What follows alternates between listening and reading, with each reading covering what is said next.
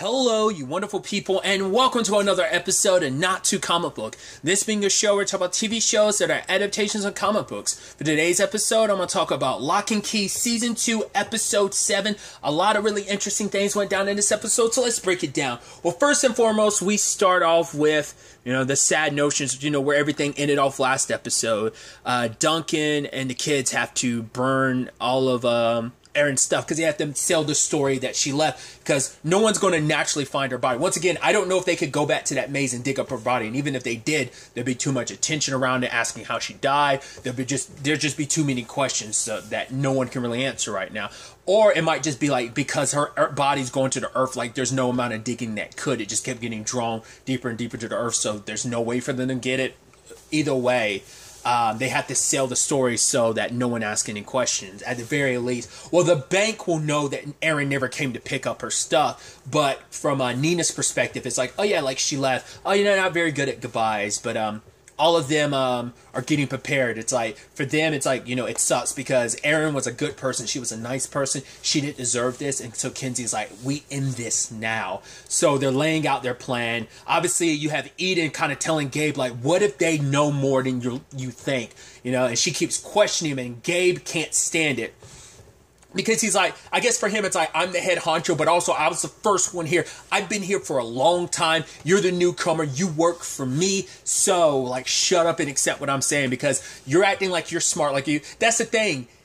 He's calling Eden stupid and stuff like that, even though he's the one that got played. He didn't see what was coming. She, at the very least, was like, yeah, maybe something's not right here. But it's like, because Gabe is so far up his own ass that he believes, like, oh, I'm top dog. I've got it all figured out. I've had them fooled this entire time. There's just no way they saw through me. Too bad he doesn't know they saw through him because of Eden's, like, legitimate stupidity. Like, if she hadn't gotten crazy drunk at the party. Granted, I mean, it wouldn't have made it as easy as it was. It still had its complications because inside of her mind started fighting back. Because even though she was unconscious, I guess that thing inside of her, the demon, is conscious, aware enough to strike back. Or it could just been like, oh, you're an invader in our mind, unwelcome. We're going to strike back. Whatever the case may be. So she kind of led them to be in a position to know what's what. So he ends up putting away the echo key, and he only ends up taking the chain key with him. She's like, why don't you take all the keys? But I think for him, it's like, I'm not stupid, because it's like, why don't we just go after them right now? It's like, because they actually have keys on them that can be used weapons against us, almost like, dummy, like, and obviously, like, Eden keeps pushing him. He's like, you know what?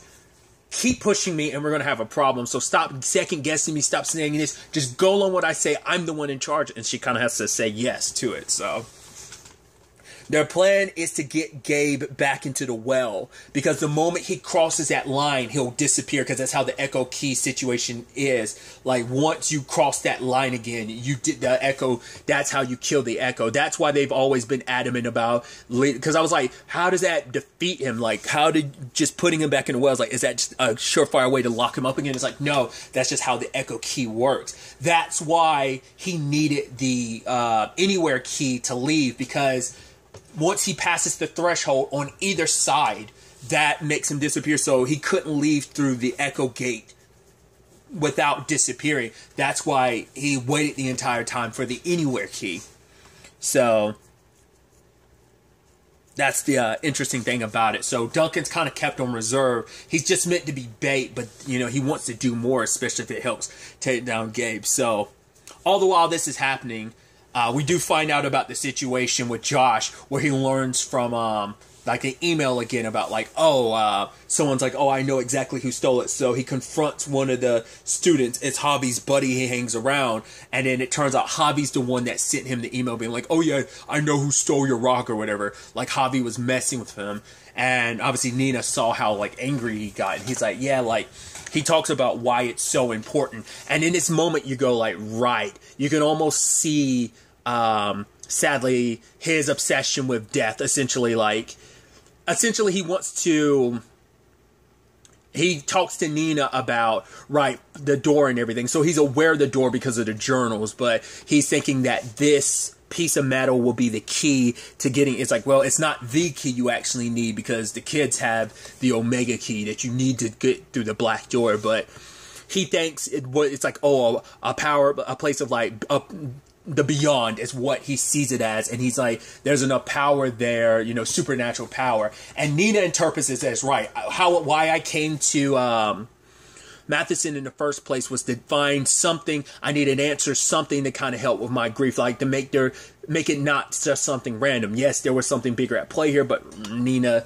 is in the dark about that. She tried to get answers but couldn't, and so she thinks that was just all her paranoia. But he talks about, like, what if there was a way to see the person you care about most? You want to see Randall, when you want to know that he's in some place that you could see him again. And Nina's like, I know. And it's just like, but it's about, it's okay to lose yourself in all of this, but as long as lose yourself in it a little bit, but it's about being able to find yourself again. Obviously, using the advice Joe gave to her in season 1 back to Josh. But like the moment they've introduced that, you're like, right, he's definitely going to be set up as someone. He's going to be someone outside of the demons who's going to try and use this like situation to his own benefit. It comes from a place of, I want to see the person I care about. Like, it's just like, right, being like, the tragedy of losing someone you care about gives birth to villains. Now, is he a villain? No, but he's probably going to eventually become one, because he's probably going to end up opening the black door, thinking it's going to give him all the answers, and not knowing the truth about what's beyond it. He's going to end up being possessed by a demon and becoming a new antagonist. Is probably where that's all heading. It seems like they're potentially setting the stage for that.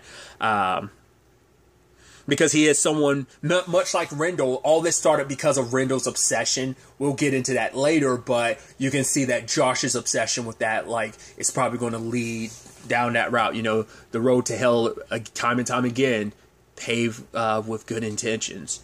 So they were able to trick Eden and Gabe over, and it's like, oh, Eden, why don't you stay downstairs? Like, Kenzie's putting on her, her master class in acting, be like, hey, I'm so glad you guys can make it. Eden wants to help out. Really? Is that you doing it? Oh man, that's great. And then Tyler and Bodhi are just playing. Bodhi's like, oh, it's so much fun, yeah. And it's like, wow, they are selling this like crazy. And so they go like do we're going to do crafts services with Eden.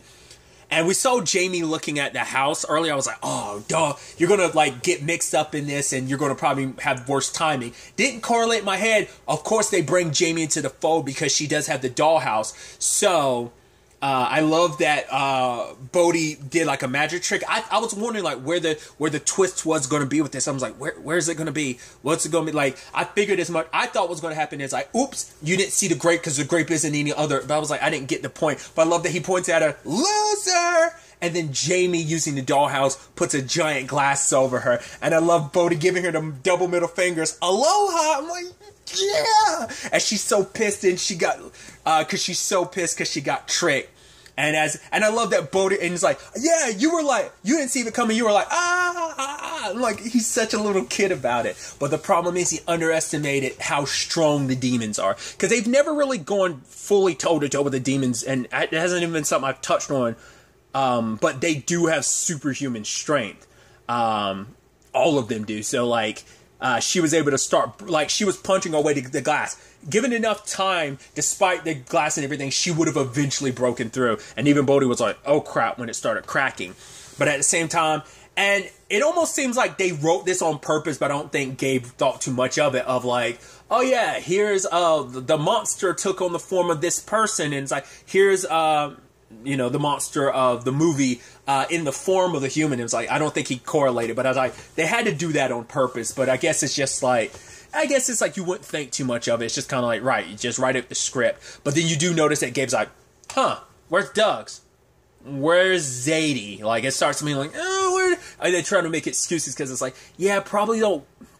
But it's like, all right, he doesn't think too much of it because, once again, he thinks he's so on top of things. And Kenzie is there to kind of ease his mind enough. So it's like, cool, got everything planned out. They used the Anywhere key and opened it to the whale house. If it wasn't for that bird, they would have caught him off guard, because Kenzie has the Hercules belt, and she tried to push him in. Like, Scott grabs him, so does Tyler. They all try pushing him in. You're in this moment, you're like, you know it's not going to work, but man, it's like Thanos in that glove. Oh, we got to the tip of them fingers. Until... but granted, no one screwed this up. It's just, he did come prepared. He had the chain, so he was able to kind of get them off of him. Plus, it's like, once again, he's got superhuman strength, so he's knocking everybody back. And sadly, Josh comes home at the worst time, so he stops Jamie from what she's doing. Plus, he takes the key. He's like, where'd you get this key from? Which she can't say. And it's kind of like, now he's got access to that. So, meaning eventually, he's going to notice he's going to probably try out the key for himself. And, because Jamie's probably going to eventually, she might break eventually and tell him the truth because it's her dad and she doesn't want to lie to him or anything. Like, he's like, just tell me the truth, or she's going to get in more trouble, or he's just going to discover it on his own. Either way, because I think that's probably going to make him, like, go down the route of finding out, like, oh, there's truth to this. The kids know more than they're letting. Like, who knows what's going to, like, where that's necessarily going to go. But, sadly, Duncan didn't get to use the matchstick key against him because Eden got free, chasing after Bodhi. And Gabe has got Bodhi chained up. And I figured as much. Like, if anything, Bodhi was going to be used as leverage against Duncan. So, it's kind of, yeah, and it's like, but before they could leave, like, Eden's, like, following along as they, like, go use the Anywhere key, because back in Dodge's possession, but Eden gets the boot, because for him, it's like, no, you screwed up too many times. He doesn't know that she's the reason why this all went down, but he's kind of right to do it, because it's like, no, you weren't here to have my back. You actually got tricked and trapped first. I was close to it, but I broke free from my situation. Yeah, you broke free from yours, but it's not like, no, you're too much of a... I mean, it's funny considering, because she even said, like, I told you so. She's like, I told you they were in on it, so that her being right probably pissed him off even more. But either way, it's like, you're too much of a loose end. It's like, she tried to warn you multiple times, and you didn't want to listen, and I guess that's why that's double reason, because it's like, right, you screw up all the time, and I'm sure on some level, Gabe's like, I'm sure the only reason why they found out is because of you, so...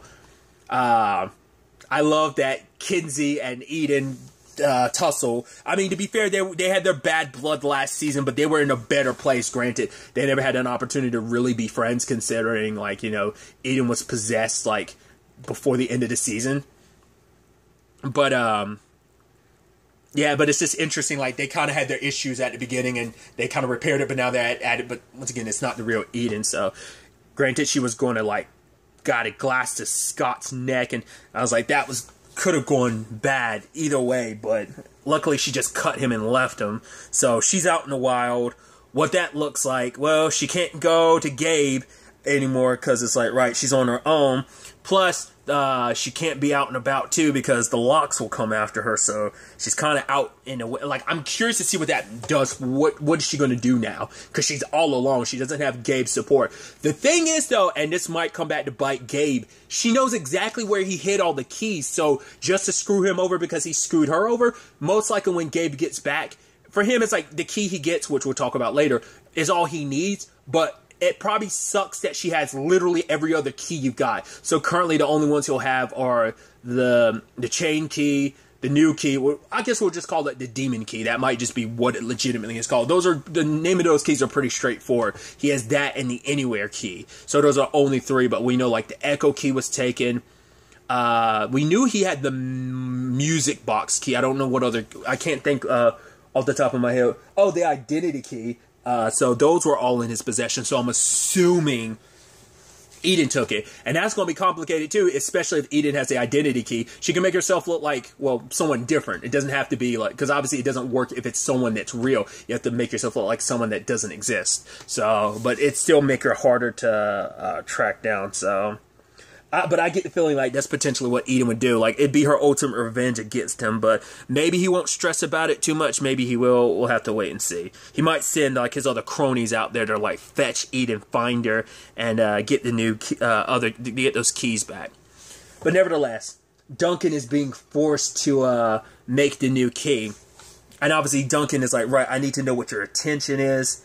And obviously, you know, the confirmation of, right, the keys have to be made with Locke blood. So, but it turns out what this key is, like I said, the demon key. It was interesting, too, because Gabe's perspective on things, and this was what I was kind of referencing earlier, where he was like, oh, you want to blame me for, like, everything that's going down. But he's like, honestly, this is Rendell's fault. He's like, how? If Rendell wasn't so obsessed with learning how to make a key, he would have never opened the black door. I never would have possessed Lucas, and like everything that happened is on him. And it's like, but he's like, I don't even know if Lucas is in there, but I don't appreciate you being in his body. Like Lucas, he was funny, he was kind, and it's like, oh, you think I'm funny? You think I'm kind? You know. And I love that Bodhi's like, oh, I'm gonna stop you. He's like, oh, stop me like you thought you beat me with that lightsaber of yours when your brother and sister threw Ellie into the behind the door. He's like, yeah, sure. But I thought that was an interesting situation of like it kind of gloating like that, trying to make it seem like this is all their fault. But it's like interesting. I wonder what made, well, because Rendell became obsessed with the black door, so he must have like, well, because we know that Nina gave like some of like the Locke books. Like some of that, because the kids haven't looked through some of that stuff because they don't know it's there. That there's probably Duncan might have some idea, but that might just been a Rendell thing. Like Rendell probably had more of an idea because he's the one that became obsessed with. So some of the others who aren't around anymore, like we know Mark was doing his investigation to the keys because some of like the stuff he was working on burned up with him when he killed himself with the matchstick key at the beginning of season 1. So probably him and Rendell probably kept in contact about some of the key stuff. I don't know if Ellie was majorly in the loop. I mean, she was talking to Mark about Rendell's death and everything, but regardless, because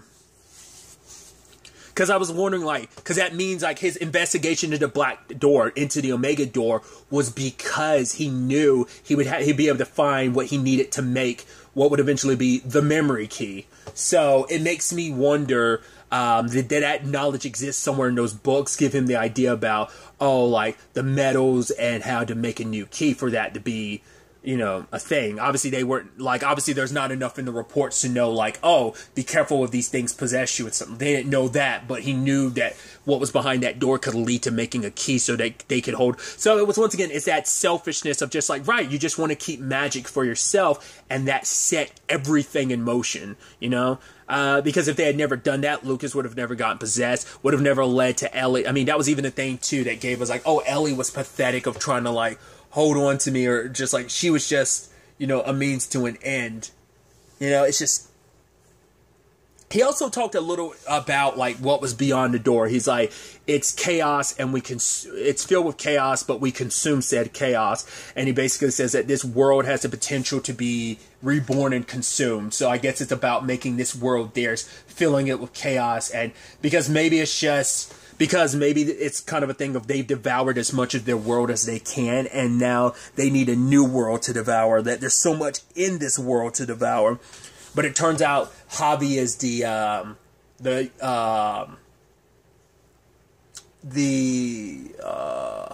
guinea pig, and it turns out this demon key has the potential to basically possess anyone with a demon. So basically, Gabe can make an entire army. And it makes sense where the lock would be on the human body, on the spine, because that's where these demons attach themselves. They attach themselves to the person's spine. So it makes sense for that to be where the keyhole would be located when you're activating it.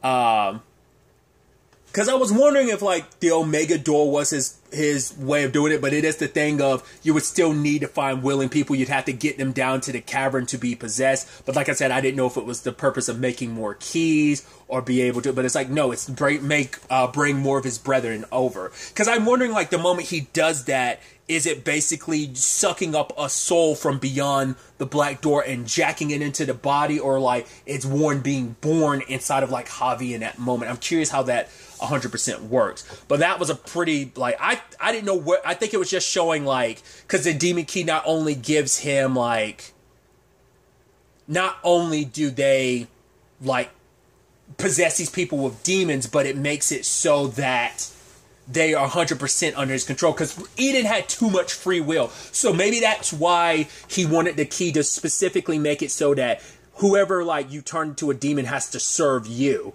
Like, maybe it specifically works as whoever has the key and turns someone into a demon, the demons have to serve them, because he was like, no, I'm not about to let another Eden happen. She had too much free will. She was a bum. It's like, she questioned me too much. I need someone complete obedience. So he had Javi, like, bash his head in a couple times. I didn't know what for what purpose, but it was just to show, like, right, I have full and other control of you. So Bodhi and Duncan get let go, but now that this key is all he needs, he plans on killing them. That's why I'm like, it serves a purpose of like, right, he doesn't really need any other key, but those keys could still be used against him. They're the only things that can match him. Granted, if I'm able to make an army of my own, I don't have to worry about it, but I'm sure he's not going to be too happy about potentially Eden stealing them. We'll see what his reaction is.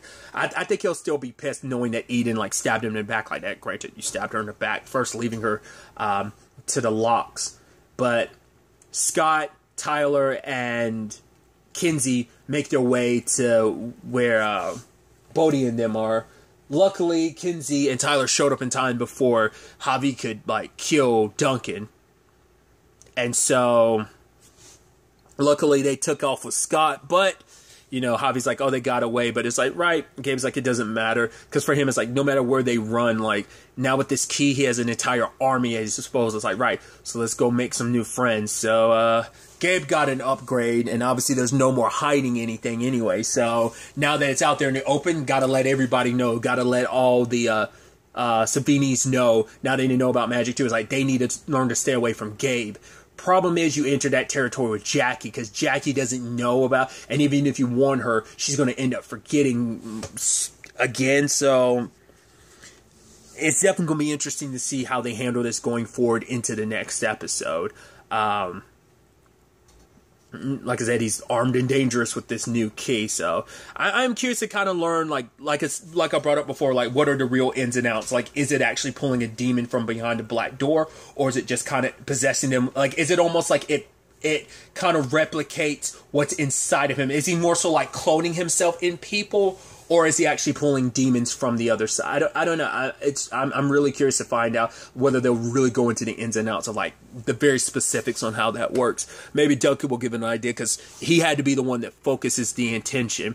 I wonder, did he implant anything else in the keys? Because it seems like the keys can only have one unique ability, so it's not like...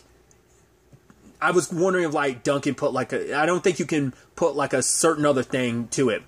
Also, let's not forget too, he also has, like, he hasn't used it since then, but him and Eden made that other key which just liquefies people, so that's not a good thing. I'm assuming that's got to be amongst the keys that Eden has, so she probably has that key too, so that's something to consider as well. So that key's still at play. That's an instant kill key. I don't know if there's any, like, time or frame of, like, it has to be held against someone for a couple seconds, or the moment it touches you, you're dead.